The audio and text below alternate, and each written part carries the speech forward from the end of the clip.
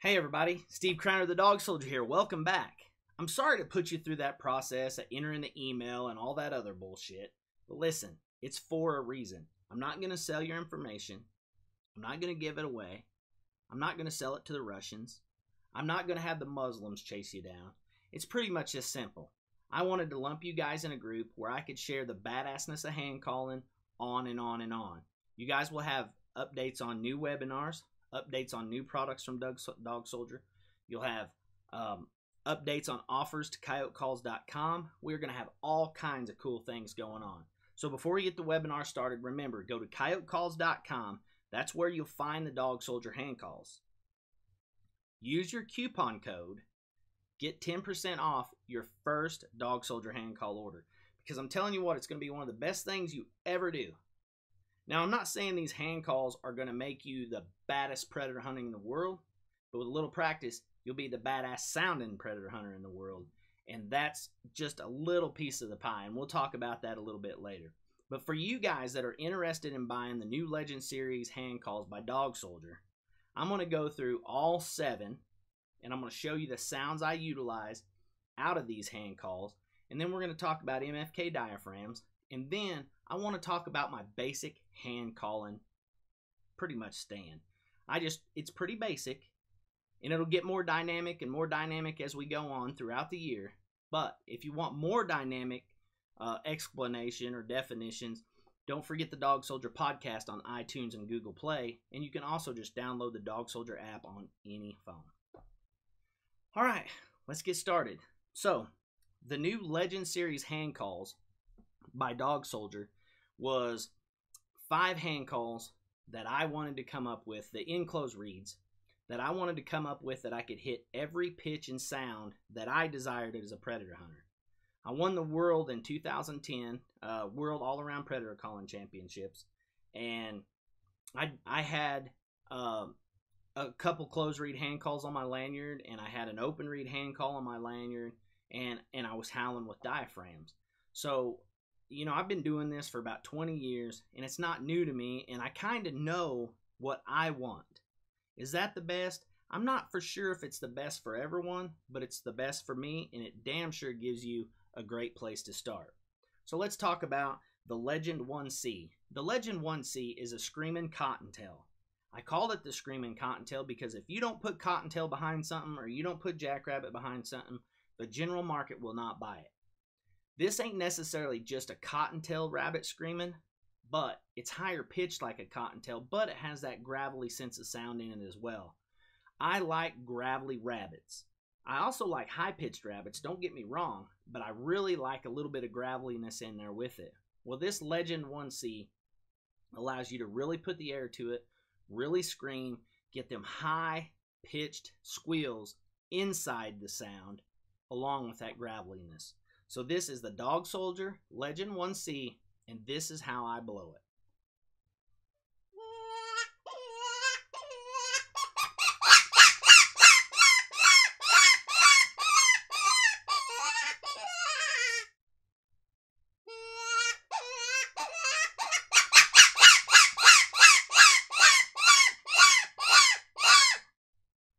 That's the Dog Soldier Legend 1C, and that's exactly how I utilize it to kill lots of coyotes.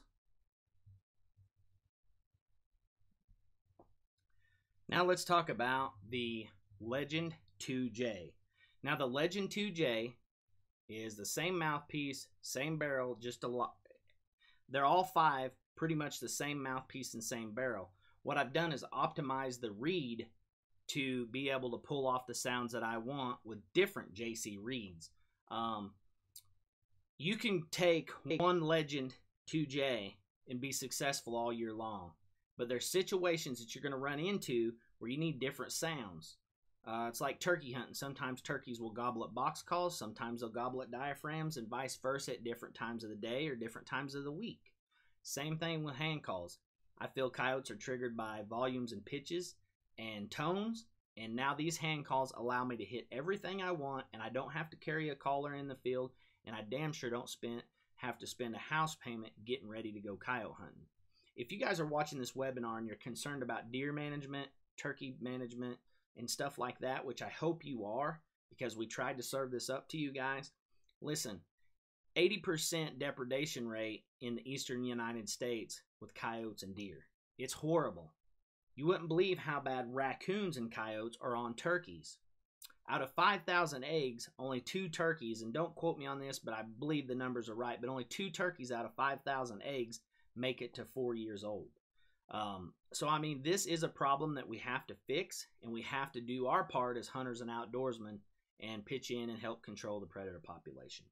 So the Legend 2J, it's a really gravelly, it's called the low jack. It's a really low, gravelly jackrabbit sounding call.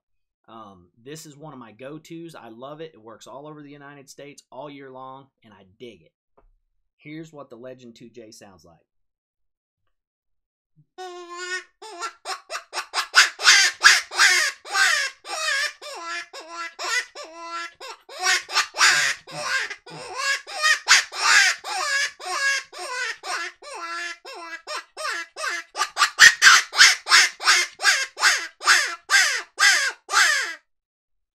If you notice, it's a good bit lower than the 1C, and it's really gravelly.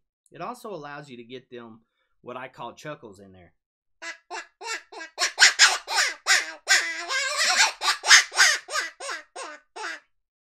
If you guys have ever seen a rabbit in real life screaming like hell, they got a lot of them little they got a lot of them chuckles in there.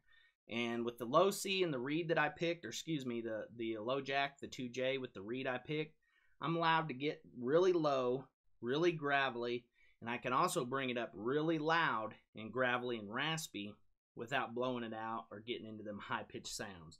So that's the Legend 2J, the low jack.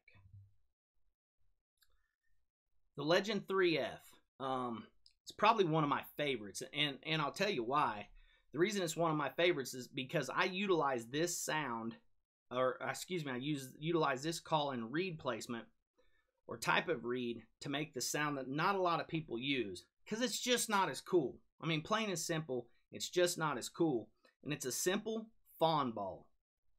I do get up there and I tried to get raspy and stuff like that, but it's just a simple fawn ball.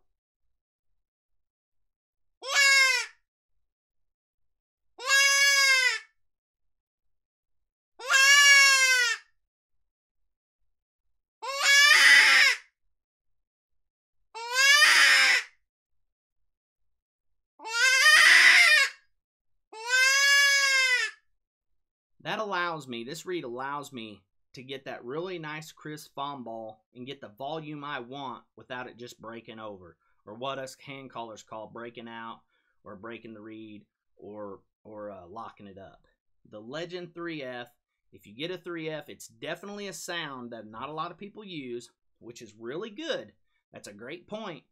And when you get them hung up coyotes, it'll get them out from behind them bushes really well, but also as a general call. If you just set down, it's real subtle, it's a nice fawn ball, and you wouldn't believe how good that sound works. It's not as cool as what you see on TV or some of the other places, but it's definitely a killing sound that I think you should utilize. The Legend 4HB. Now it stands for high bird. It's pretty simple, it's a bird sound, and you can also do a little bit of rodent on it, but it's just a really crisp bird sounding reed. Great for bobcats, great for coyotes, great for pressured areas that a lot of people ain't using, high-pitched bird, etc. But also it gets me into that spectrum of bird sounds and rodent sounds without that raspiness or graveliness, and it just really nice and crisp and high pitch.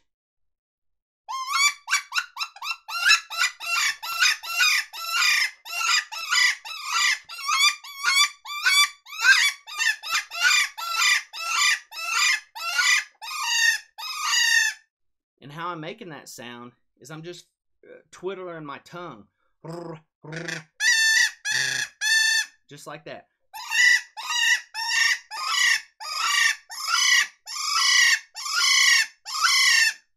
And this is a good time to talk about the barrel on the Legend Series hand calls. So the barrel is squishy like that.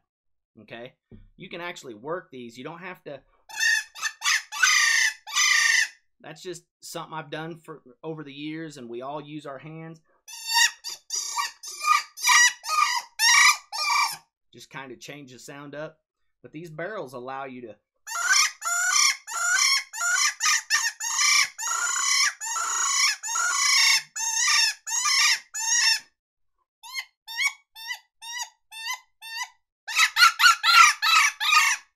get that really high-pitched bird sound on the Legend 4 HB.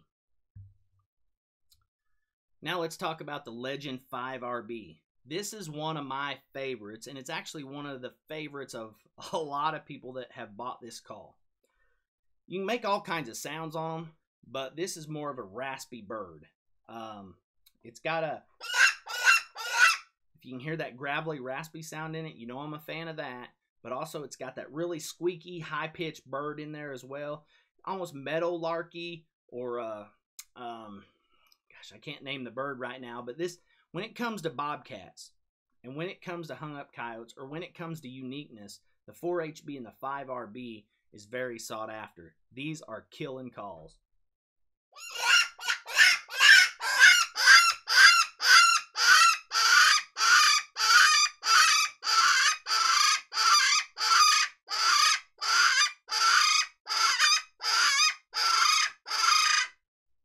That is the Legend 5RB, a very raspy bird-type sound that is a cat-killing machine. And I get 100 pictures a week, people sending in success pictures with these hand calls. And there's been a lot of bobcats, and a majority of them have something to do with the 5RB. Now let's talk about the two open reeds by Dog Soldier. Now the reason these are called Legend Series is because Major Boddicker, a very famous predator caller, a pioneer, critter calls, he makes these tone boards for me. What we do is we read them to our liking, and we brought them back. And I mean, we're really killing a lot of stuff with them.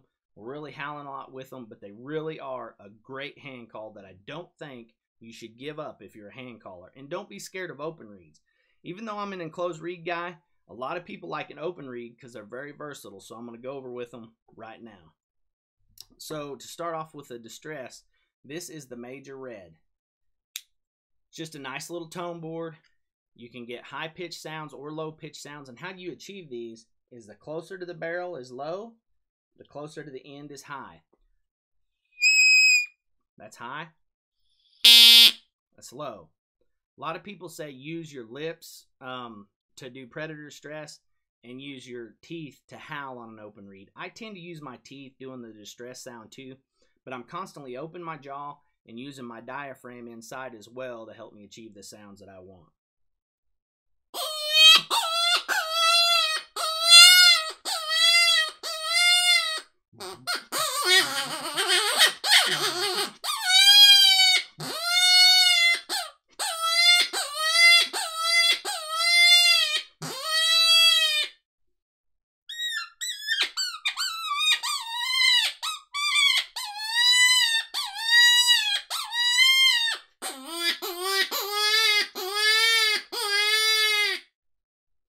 That is the Legend Major Red. Now you can do all kinds of sounds on this open reed. Them are pretty basic sounds, and this webinar is pretty basic, but once you get these in your hands, you're going to figure out how to make all kinds of different sounds with a little bit of practice. Now the Legend Black Dog. Now this is an open reed howler, and it's very versatile. You can do all kinds of sounds on it, and it actually has extensions to the barrel. And you can change tones, pitches, and back pressure by removing pieces of the barrel if you would like. I tend to howl with it just like this. Same thing. The further you get up on the tone board, the deeper, and out here is high pitched. So if you're howling, what I do is I bite down probably about right there.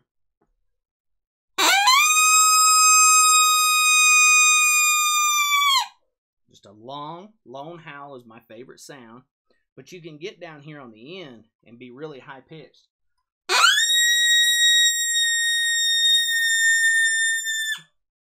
Really high pitched howls, or you can get really low.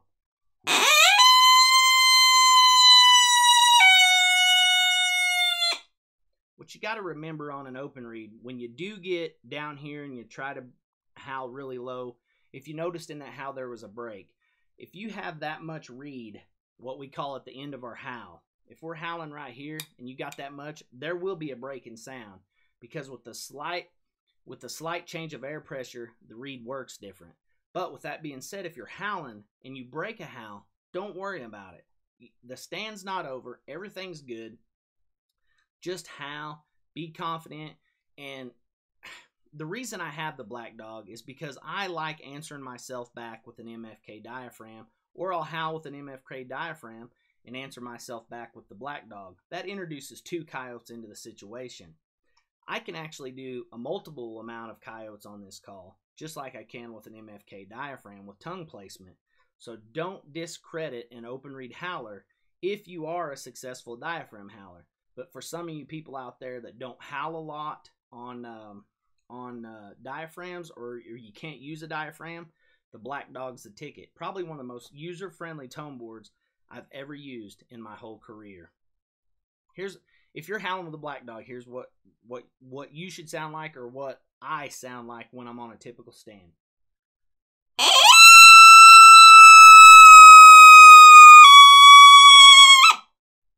Pretty much that simple. I just put my teeth right here.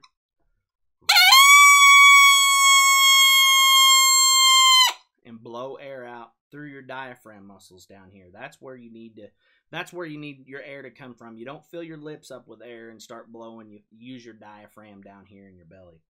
Another good sound that you can use on the black dog. Now I use this sound to win the world championships. Helped me win the world championships with in 2010, and I call it the coyote fox fight.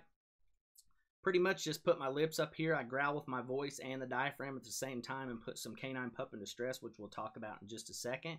But this is some cool stuff you can do with an open reed.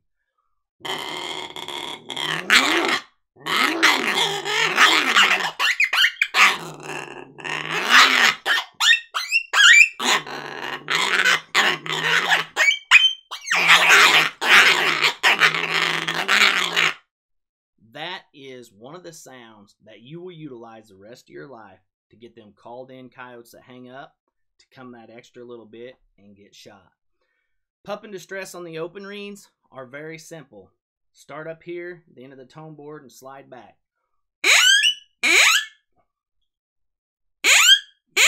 Just like that, okay?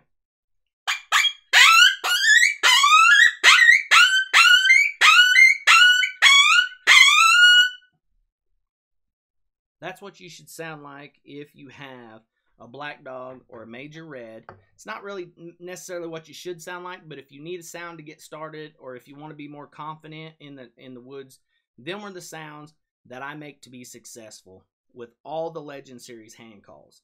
Now, before we get started into the basic stand, I do want to talk about MFK diaphragms.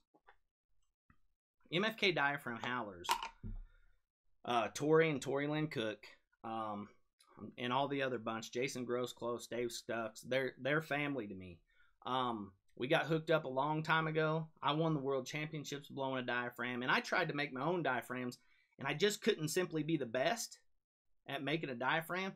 So that made me find the people that could build a diaphragm the best, and that's how we got into business together.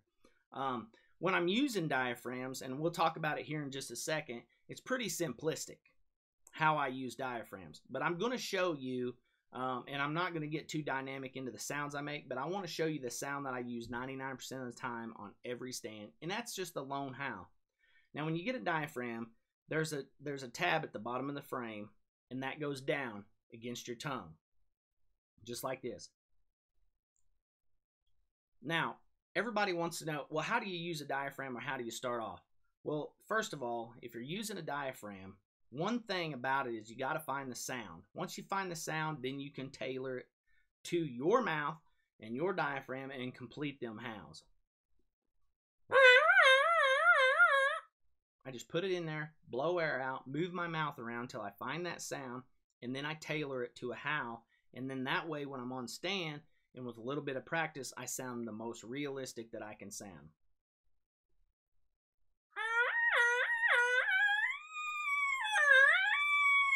Okay, I found a howl. I'm going to keep practicing that. I'm going to keep practicing that all the time until I get good and I sound like this.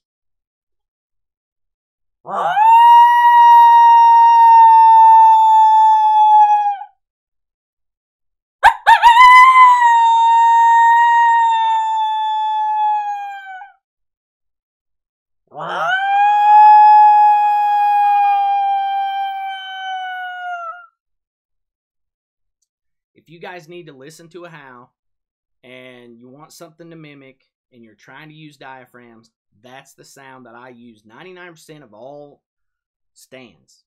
99% of the time. Now, it's not as fancy as some of the sounds you can make, but it's a great sound, and it's going to kill you a lot of coyotes, and it's going to give you a great starting point. So remember, just put the diaphragm in your mouth, push the tongue to the top of your roof, find your sound, and then tailor it. It's going to take a little bit of practice. Now, canine pup in the stress is I do a hut. Hut, hut, hut. That's how I bark.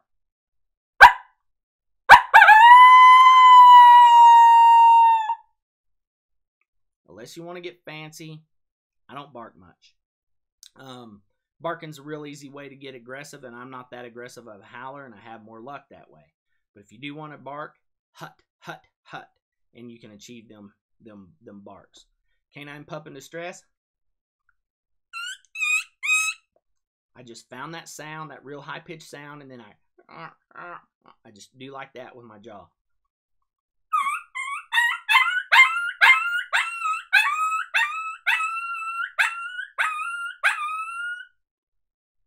I use that sound. I'll talk about it here in a minute, but I use that sound on 99% of every stand. Another sound that I make a lot of times on stands is just a whimper or a yip, an excited yip. A lot of people want to say it's breeding and yada, yada, yada. Well, what it is, an excited yip is a solicitation of attention from another coyote by a coyote. It's really that simple, and it sounds like this.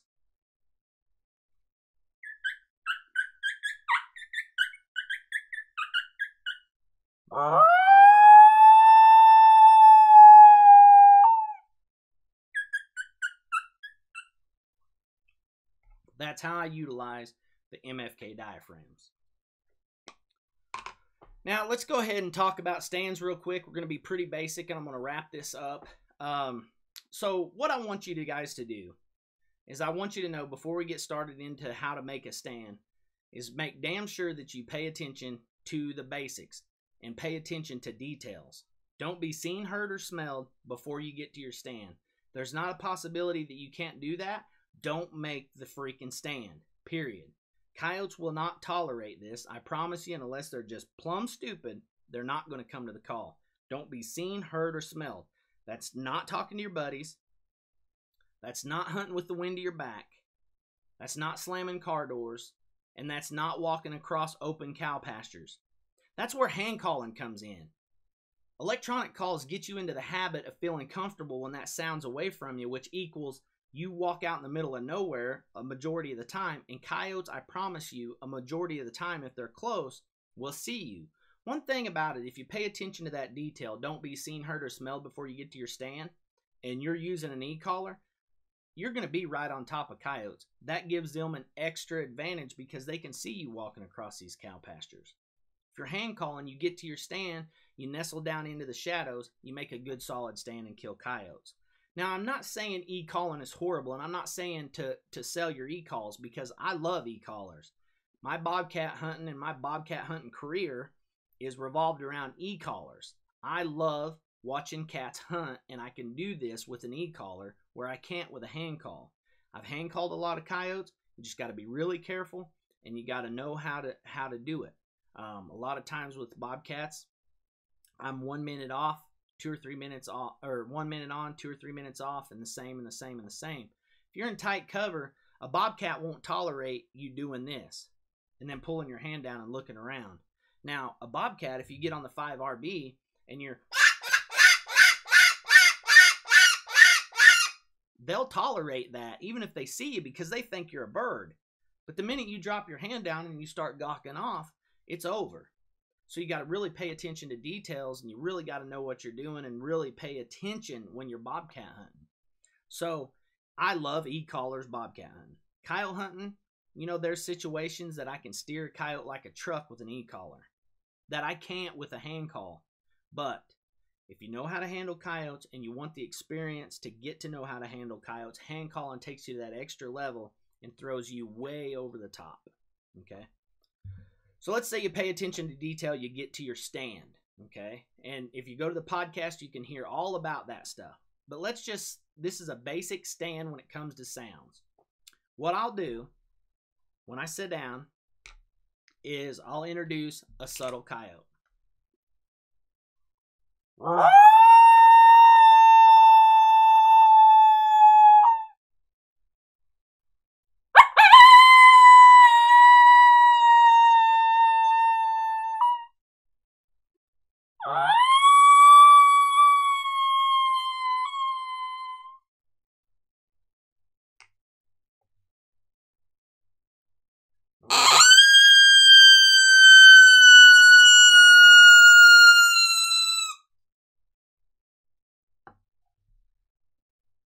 Start off with a howl, real nice, subtle, lone howls. Introduce a few subtle coyotes into the stand, and then I'm just kind of chilling out. I'm not looking like this, but I'm really scanning the area, see if I've set any coyotes up or if they're coming to the call. If nothing happens in about a minute and 30 seconds, I go to a distress sound. I might go to the major red.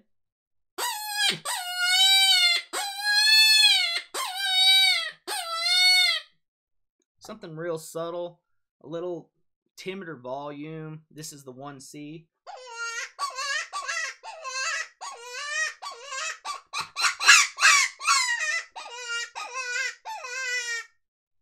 Might do that for a couple minutes, just kind of test the water, see what's happening, what's going on. And then I start picking up the volume a little bit.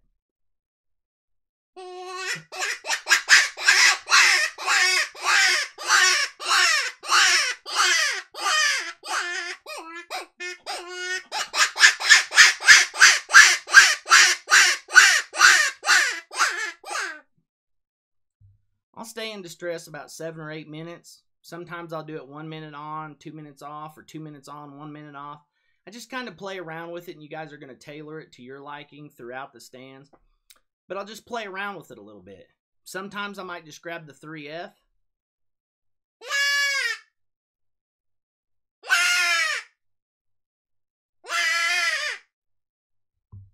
It really don't matter what distress sound at this point is, because I've just sat down and I'm making a pretty basic stand. I'll howl subtle, introduce some coyotes. I'll go into distress for 7 or 8 minutes. If nothing,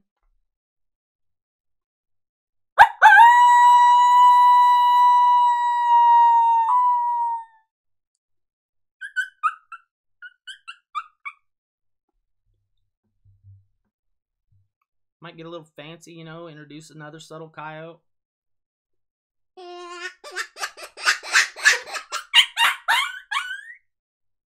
Might throw in an off-ball weird sound, just scream like a rabbit 2 or 3 times, and then just throw a couple coyotes in there, like maybe a jackrabbit bit a coyote's nose or something. And then I'll just wait a few more minutes, and then we're at about the 10 or 11 minute mark. I'll change up sounds again, a whole completely sound, but stay with distress.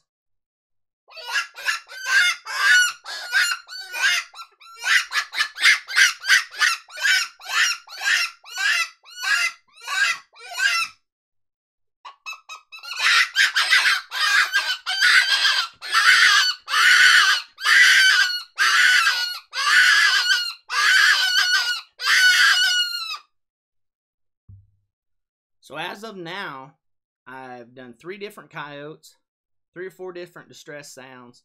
If I've not got a coyote in by this point, it's probably the end of the stand, or what I think's the end of the stand. And then I might do some canine pup in distress on either a diaphragm or the black dog.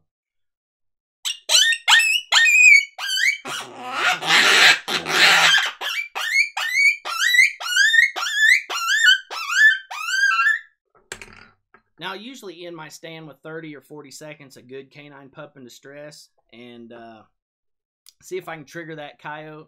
At this point in the stand at 12 minutes, I've done 3 or 4 different distress sounds, 3 or 4 different howls, and then I move into pup in distress. So it's pretty basic. If you guys want more dynamic information, remember, go to the podcast on iTunes or Google Play, just search Dog Soldier, or you can find the app. It's really that simple. And don't forget, Dog Soldier airs January through July on the Sportsman channel. We have a YouTube channel. We're on Amazon Prime. Hell, we're everywhere. But all I can say is I'm glad you guys are here. I'm glad you watched the webinar. I know a lot of people's been looking for it. And I hope that covered everything I needed to cover with this webinar. And thanks for joining the email list, because you're going to get more in the future. I promise. Peace out, homies.